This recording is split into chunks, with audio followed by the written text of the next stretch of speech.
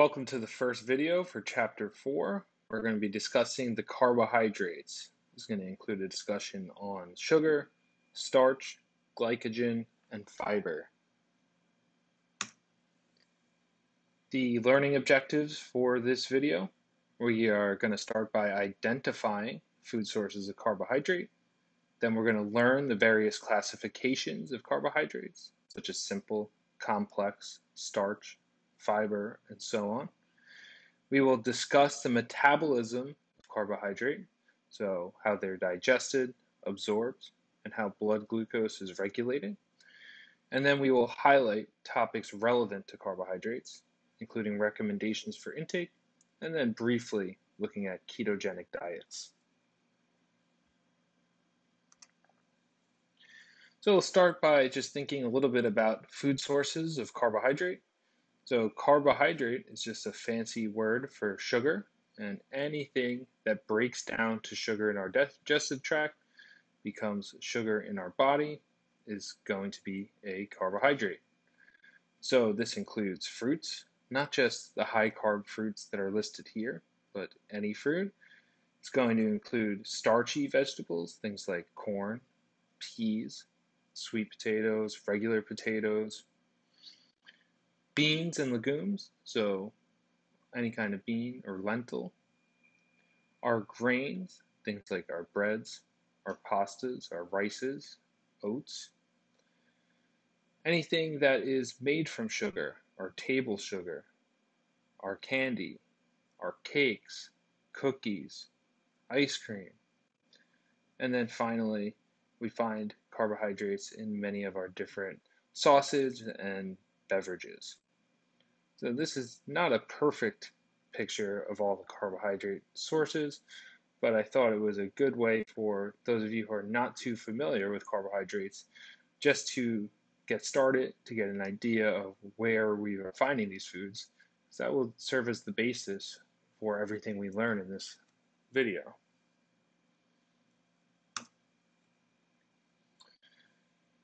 So we have certain classifications of carbohydrates. And the three ones here are monosaccharides, disaccharides, and polysaccharides. Monosaccharides are a group of single sugar units, and for those we have glucose, fructose, and galactose. You'll see that glucose is underlined with a star, and that is because glucose is the most important monosaccharide or most important carbohydrate in the human body. So all carbohydrates that are absorbed are going to eventually become glucose. And this is basically the currency of many of our energy systems in the body. So we use glucose to produce energy. Then we have disaccharides, and these are pairs of single sugars linked together. And for those we have sucrose, maltose, and lactose. And each of those are composed of different combinations of the monosaccharides. We'll see that on our next slide. Finally, we have the polysaccharides. These are compounds composed of long strains of glucose units. For those, we have starch, glycogen, and fiber. So this is monosaccharides and disaccharides. We see we have fructose, glucose, and galactose. Then we have combinations of pairs of those that create sucrose, maltose, and lactose. So on the left, sucrose is table sugar, and that includes one molecule of fructose and one molecule of glucose. On the right, we have lactose, which some of you may be familiar with. This is our milk sugar, and this contains one molecule of glucose and one molecule of galactose. Maltose is a disaccharide, but it's not one that gets as much attention as the other two.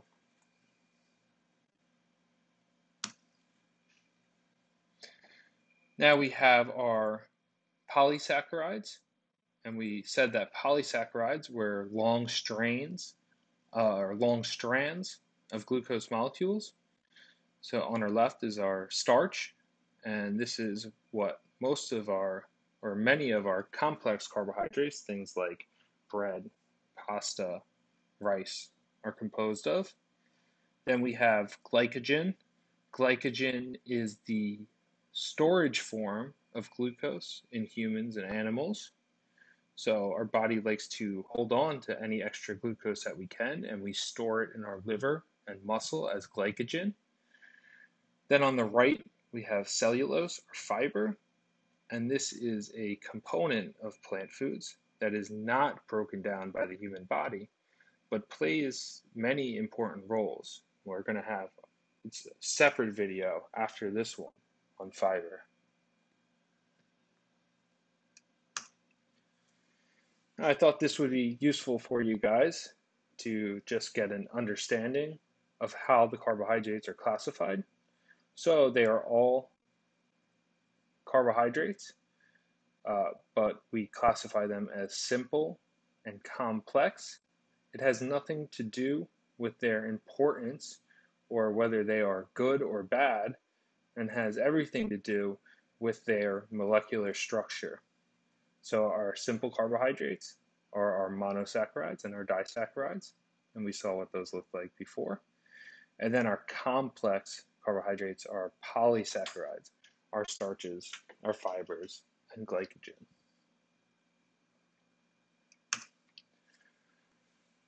Things to know so far: glucose is the most important monosaccharide, and all carbohydrate that is absorbed into the bloodstream is eventually going to become glucose, and then we're going to use that glucose to produce energy. Lactose is also known as milk sugar, and this is the one that many people are unable to break down with this condition or a state of lactose intolerance. Polysaccharides, these are the strings of glucose molecules. Starch is the one we find in food, and it is broken down during digestion. Glycogen is the storage form of carbohydrate in humans and animals, and we store it in our muscles and liver. And then fiber, carbohydrate that is not broken down and absorbed, but plays many important roles that we're going to see in the next video. Now, why is glucose so important? I've mentioned this already, but glucose is the preferred energy source for cells in the human body, particularly the brain and red blood cells, and skeletal muscle, which relies on glucose during moderate to vigorous intensity exercise. The body will work very hard to make sure that glucose is available. So any extra glucose that we have laying around, our body is going to package as glycogen.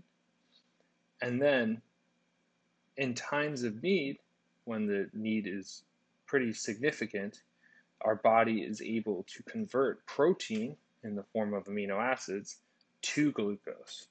So protein is very, very essential to our life and to our body, but this just shows how important glucose is that if we need glucose, our body is willing to break down the protein in order to survive.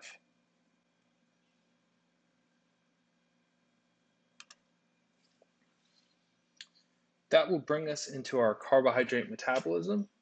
Now, metabolism, we're going to start with digestion. And here the goal is to break down starch and disaccharides into the monosaccharides. So monosaccharides themselves do not need to be broken down. They are absorbed intact. The fiber passes through the body and undigested and unabsorbed.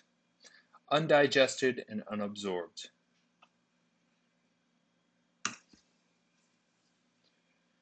Starch is going to be digested first in the mouth through an enzyme called salivary amylase.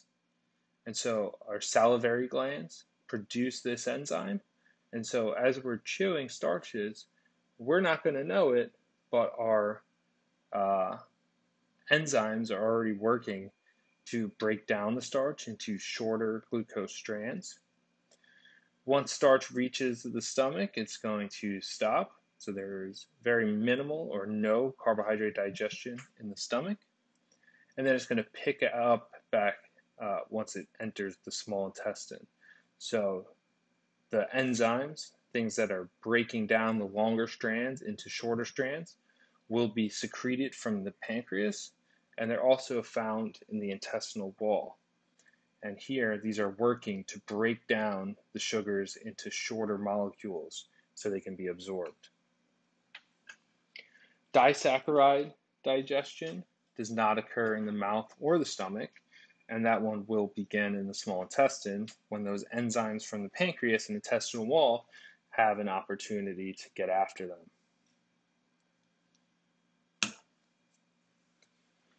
For absorption, the monosaccharides are absorbed intact in the small intestine. They are going to enter the portal vein and travel in the blood to the liver. So this is going to happen for glucose. It will also happen for galactose and fructose as well. Once galactose and fructose make it to the liver is going to convert them to glucose, and then the glucose is going to leave the liver and travel to tissues throughout the body via the circulatory system. So at this point, we've already transformed our monosaccharides into glucose, which is the currency of the cells.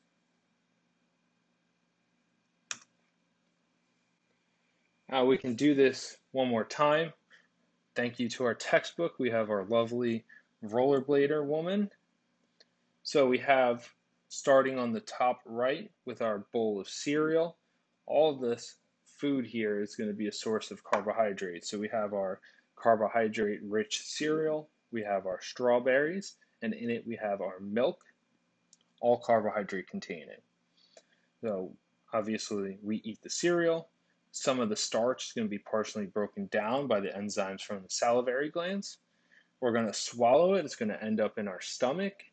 And here, the stomach is not going to do much in terms of breaking down our carbohydrate. After it spends some time in the stomach, it's going to be passed into the small intestine. And in the small intestine, we're going to have secretion from the pancreas of enzymes, and we're also going to have enzymes in the wall of the small intestine. So we have these molecules that have already broken down a little bit. Once they get into the small intestine and they have the action from the enzymes, then they're going to be start broken down into these single sugar molecules and also the two disaccharides. These are then absorbed into the bloodstream, and they are going to be sent directly to the liver. And once they're in the liver, they're going to be transformed into glucose if they're not glucose already. The final component of this is that we have our fiber and something called resistance starch, basically functions the same way, is that we are not having any breakdown in the small intestine, and they are going to pass through into the large intestine unchanged.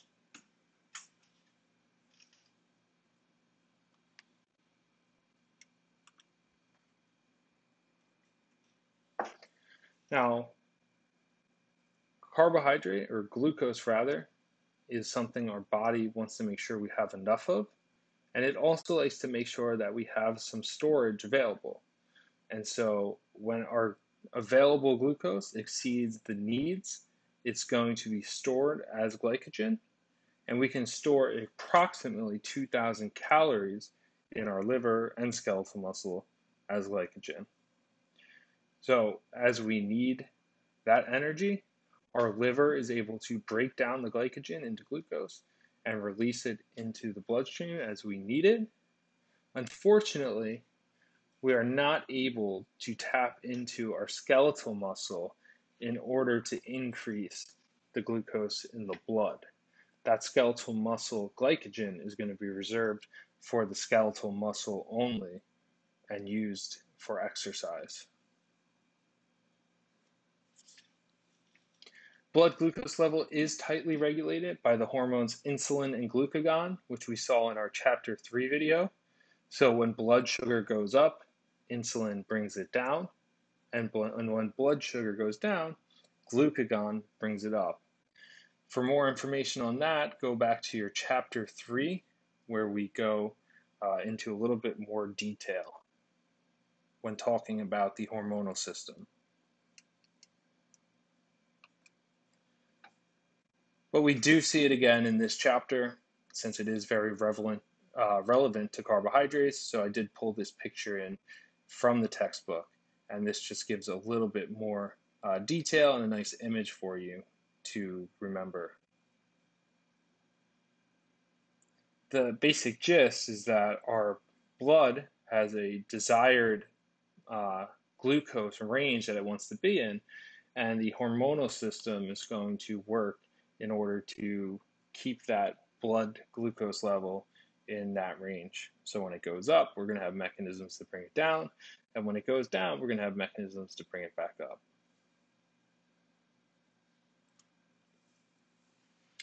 Now, this is something many general population people are aware of, is that carbohydrate can be turned into fat.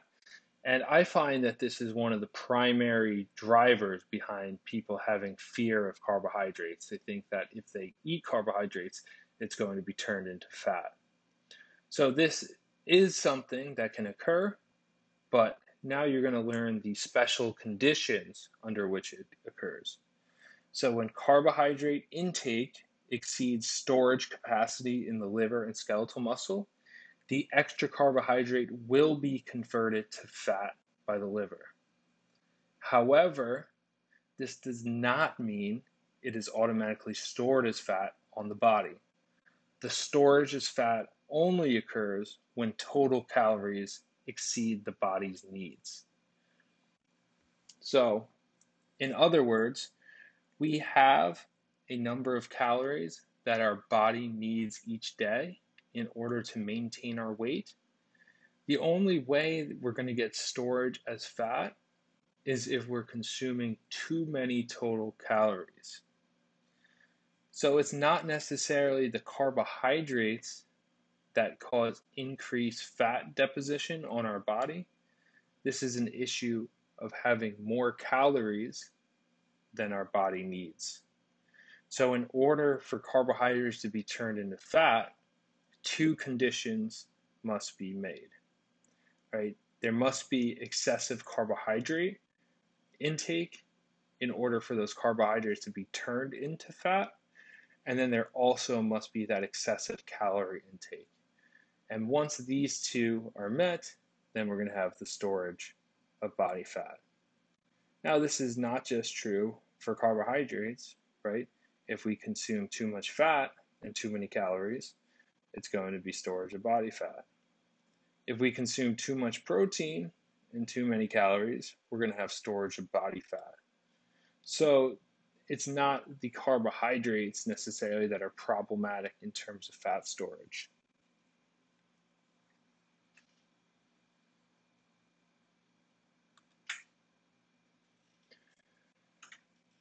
This brings us into our recommendations for carbohydrate intake.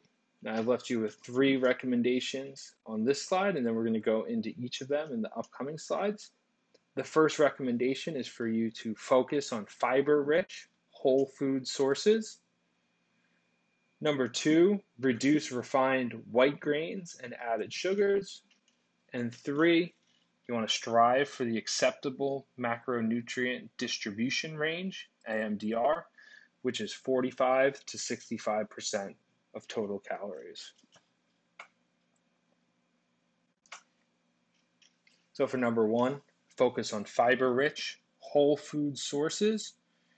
Now, whole food, if you remember from one of our early lectures, is foods that are closest to the natural source, so minimally processed. The dietary guideline states that at least 50% of whole grains should be whole grains. So this would be your whole food source. This means that the grain contains all 3 parts of the grain. It has the germ, which is the nutrient-dense inner portion. It has the endosperm, which is the starchy portion. And it has the bran, which is the protective fibrous coating. A refined white grain removes the germ and the bran. So when this occurs, you are reducing the amount of fiber the food contains, and you are also reducing the amount and diversity of vitamins and minerals.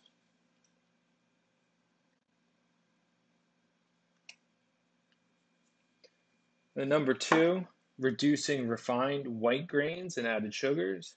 From a nutritional standpoint, refined grains are inferior to the whole grains, so they are not providing an equal amount of fiber, vitamins, and minerals, and they generally do not promote the same level of fullness.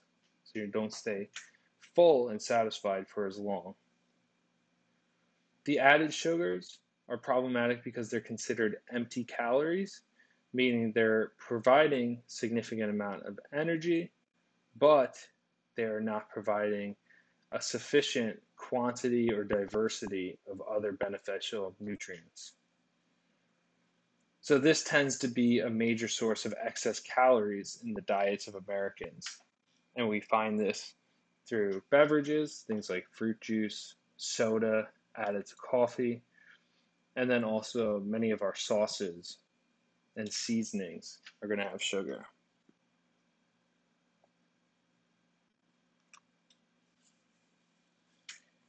Number three was the recommendation for our acceptable macronutrient distribution range of 45 to 65% of total calories. That we can relate to this to our My Plate. And here we have the three different examples of where we can get carbohydrates into our diet. So our grains are going to be starchy, and they're going to provide a significant amount of our carbohydrate intake. This includes things like brown rice, wild rice, whole wheat pasta, whole wheat bread, quinoa, barley, and farro. Those are all whole grains. We have our fruits, which are also going to provide a significant amount of carbohydrates. We have our berries, apples, orange, banana, cherries, grapes, and peaches. And then there are some vegetables that are considered starchy vegetables and provide significant amount of carbohydrates. This include beans, all varieties, lentils, and potatoes, all varieties. So these are three different ways that carbohydrates are consuming to our percentage of total calories. And the items listed here are just some healthful examples that I included. This is not a comprehensive list, and so there are other fruits, vegetables, and grains that are going to contribute to carbohydrate intake.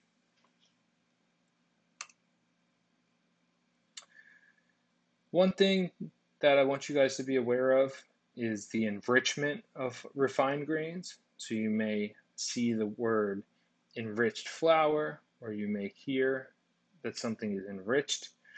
This is the process in which vitamins and minerals are added back into a food. So as we move away, as we go from whole wheat flour or whole wheat to the white refined flour or white grain, this is a processing in which those fibers and the vitamin and minerals are stripped. So in order to ensure that people who are consuming these things are still getting those vitamins and minerals, the government has enacted plans to add them back into the foods. So this has been going on for a while now. In 1942, it became a regulation that iron, thiamine, riboflavin, and niacin would be added back into the food. And then in 1996, they added folate, another vitamin, to the list. So this ensures that people who are consuming mostly refined grains are still getting many of the vitamins and minerals in their food supply. So with this said, enrichment is a very good process and is important for public health, but whole grain foods are still superior to enriched grain foods. And this is because they are not able to replace everything that is taken away. So examples of this are vitamin B6, magnesium, zinc, the fiber, and phytochemicals. These are things that are not replaced. Phytochemicals are just unique plant compounds that have benefit to us, things like antioxidants.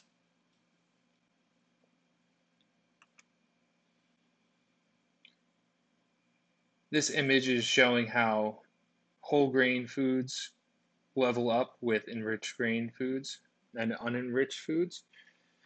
You can see with the maroon or purple bar there that the whole grain food is superior in almost every category except for these that are added back through the process of enrichment. So things like the fiber, when you get rid of the whole grain source, you're significantly reducing the fiber content. Magnesium, same thing, and also zinc. So these are important nutrients that are not added back through the processing.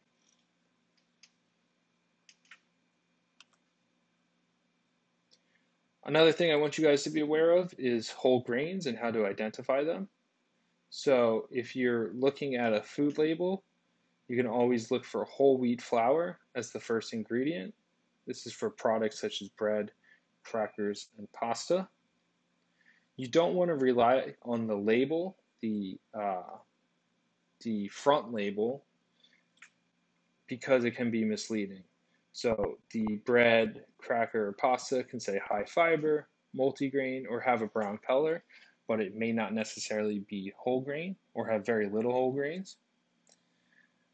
You should also be wary about advertisements for whole grains because junk foods are being made with whole grains now. So some examples of foods that are now whole grains are Frosted Flakes and Fruit Loops. And so these have whole grains sprinkled in, but then you dump a bunch of sugar on top. So I find it interesting that these cereals are able to advertise as heart healthy, having whole grains on the front. Meanwhile, they have sugar dumped into them.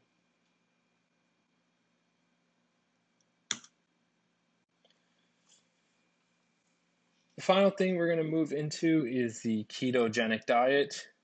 This is not covered comprehensively in our textbook, but it is such a pervasive topic in today's society that I figured it was important to touch upon. A ketogenic diet is one that involves an extreme carbohydrate restriction. I'm sorry, there's a word missing here. This should say restriction. And for a ketogenic diet, the typical intake is less than 50 grams per day, and this must be done continuously. Just for a reference, one slice of bread has about 50 grams of carbohydrates, and one medium apple has about 25 grams of carbohydrates. So let's say you had a turkey sandwich and a medium apple for lunch, you've already exceeded your need for carbohydrates for the day. When you restrict the carbohydrates, it's going to force your body into a state of ketosis. And essentially what this does is it's switching the major body fuel from glucose to something called ketones. And these ketones are made from fat. So we're able to increase the production of ketones and make this our primary fuel source by minimally taking in carbohydrates and keeping this consistently, maintaining that minimal intake, and then eating plenty of fat and keeping a moderate amount of protein in our diet. So we're kind of flipping AMDR up on its head, whereas we are recommending 45 to 65% carbohydrates. In a ketogenic diet, our leading macronutrient is going to be fat at about 60 to 80% of calories from fat.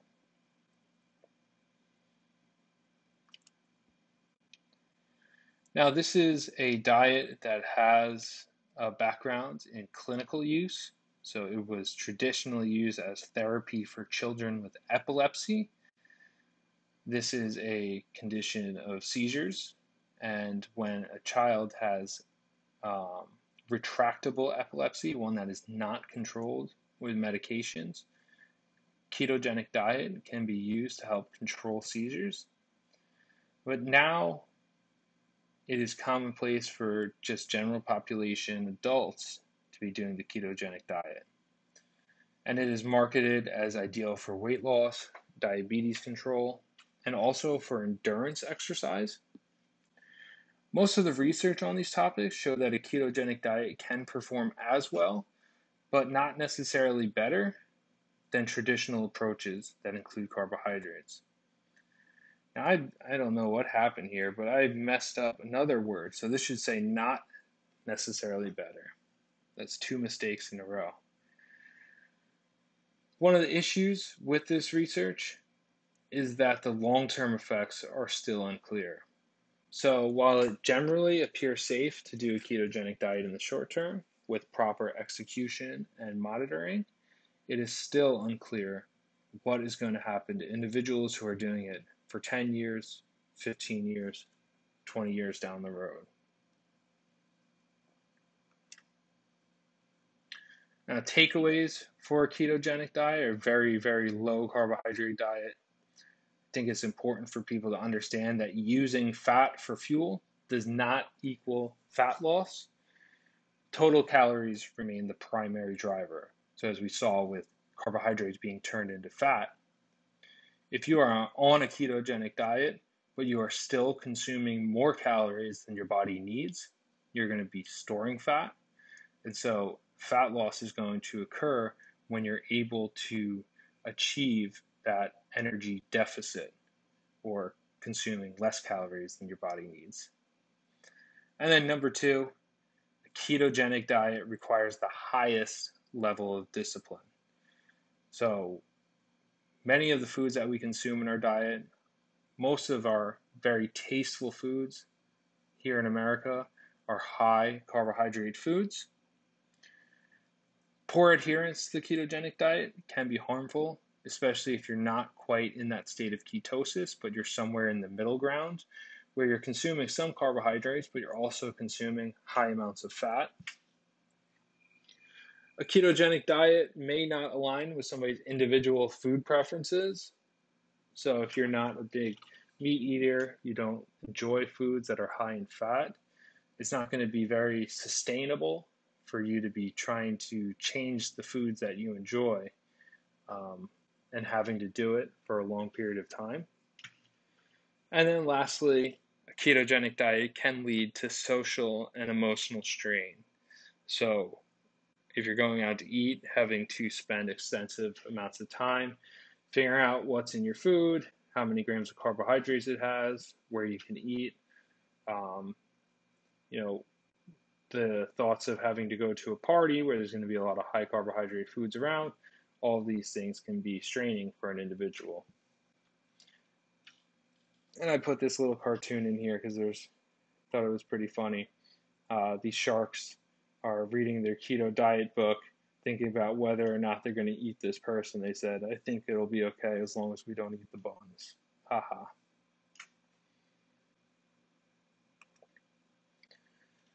All right, and that is it for the first video of chapter 4. So we will come back with another video, and that one will be focused on the health benefits of fiber. Thanks for watching, guys.